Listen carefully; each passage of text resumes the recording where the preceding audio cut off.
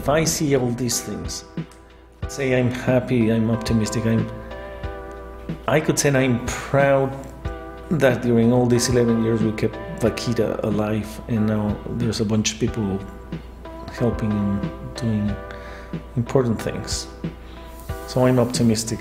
How the results are going to be at the end, I'm not so sure, but this is Mexico's legacy in terms of marine mammals worldwide. We have to do it correctly.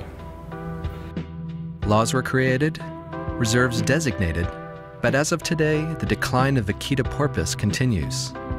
In 1992, a biosphere reserve was established, and in 2003, a vaquita refuge. Unfortunately, these protected areas prove more to be an exercise of conservation on paper due to their lack of enforcement. I traveled to El Golfo de Santa Clara to meet Alejandro Robles, a marine conservationist with over 30 years' experience in the Upper Gulf. Cuando yo llego aquí en el 84, prácticamente no había mayor interés de aplicar la ley. De hecho, puedo decir, porque fui testigo de ello, que los inspectores de pesca se dedicaban a mantener la pesca ilegal y a proteger a los ilegales. Era parte del negocio de los valores entendidos. El Alto Golfo tiene una de las historias más tristes de lo que el hombre, la civilización puede hacer con un espacio natural de manera directa o de manera indirecta. La pérdida del delta del río Colorado a lo largo del siglo pasado es dramática, ¿no? Yo creo que fue uno de los primeros ríos en ser represados en el mundo, con muy poco conocimiento de los impactos y las consecuencias que eso puede tener, y es algo que tenemos que aprender. In 2005, Alejandro helped to establish Alto Golfo Sustentable, AGS, a group to bring fishermen, industry groups, and NGOs together to organize and implement vaquita conservation programs in the region.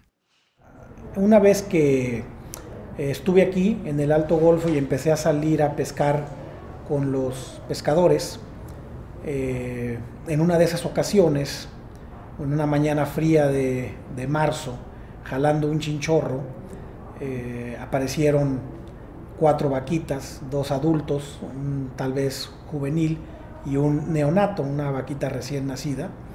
Y ese fue mi primer encuentro cercano con una vaquita, ¿no? Desafortunadamente estaban muertas, y a partir de ahí, y con la participación de los pescadores, logré empezar a registrar la mortalidad de vaquitas. Due to free trade agreements between Mexico, the United States, and Canada, the conservation of this animal does not only fall in the responsibility of local and state governments in Mexico, but an international coalition called the Commission for Environmental Cooperation, CEC. To reverse the decline of vaquita, in 2007, a U.S. $18 million initiative was implemented, a fisheries buyout, a plan to pull the nets out of the water and compensate fishermen for it. It sounds like a simple solution, and in many ways it is. It's not as complex a problem as many areas like where the Baiji lived in China and the Yangtze River, a much more complicated issue. But nevertheless, there's only a few animals that are getting killed a year, and there's a few thousand fishermen making a living in the same area using gill nets.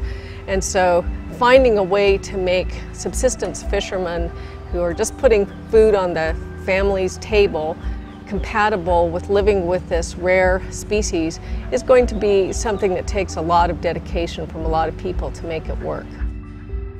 There are actually 3 components of the plan: a buyout, a rent-out, and a switch-out. The buyout is where a fisherman sells his license for an amount of money. The rent-out is where a fisherman receives a sum to keep his gear and nets out of the vaquita refuge for a year, even though fishing in the refuge is illegal. The switch-out is where a fisherman keeps his boat and license, but uses alternative fishing gear other than gill nets. All of these programs are entirely voluntary.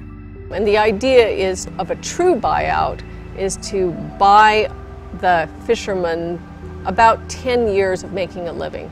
So the average fisherman in the Northern Gulf makes about $5,000 a year, and the economists say, well, if we give them $50,000, basically that will give them time to retrain. But there's all sorts of issues, as you might well imagine, social issues in terms of making sure that that money actually goes to retraining and establishing some sort of sustainable livelihood for fishermen who haven't known anything but fishing their whole lives. It's very simple to say, we need to get gill nets out of the water. And true, that is the quickest way to save the vaquita. But behind that, there's so many different issues that you have to look at on what is the impact of getting gill nets out of the water going to be for fishermen, and what is the impact going to be on the communities. So let's have an alternative gear, and with that then maybe the possibility of going into green markets, because it's going to be a more sustainable product. As part of the buyout plan, the Mexican government set up groups to promote the development of small businesses as alternatives to fishing. Most people are turning to tourism, with the hope that this trade will grow into the future. As I investigated further, I learned fishermen can hold multiple permits, not only for shrimp, but finfish and shark, so they can sell their least valuable license while retaining the more valuable shrimp permit. Whether a fisherman received funds for selling, switching, or renting out their license, ultimately, they can participate in the program and keep on fishing. Entonces prácticamente no hay arte de pesca que no se utilice en esta región, en donde la vaquita, o que se utilice en esta región en donde la vaquita no es susceptible de morir, ¿no?